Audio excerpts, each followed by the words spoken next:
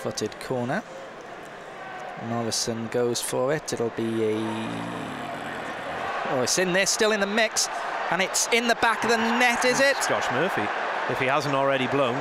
Referee's given the goal. It was an absolute melee. And Fabianski wants a free kick given for the butt bump from Aaron Gunnison, who just backs into the goalkeeper. Morrison with the initial header at the back post. Gunnison's backing into the goalkeeper. Morrison goes back in there up against Andy Carroll, wins another header. And then the ball is suddenly on the forehead of Josh Murphy, a yard or so out. Well, I don't think Josh Murphy's going to be joining Junior Hoylett in goal of the month with that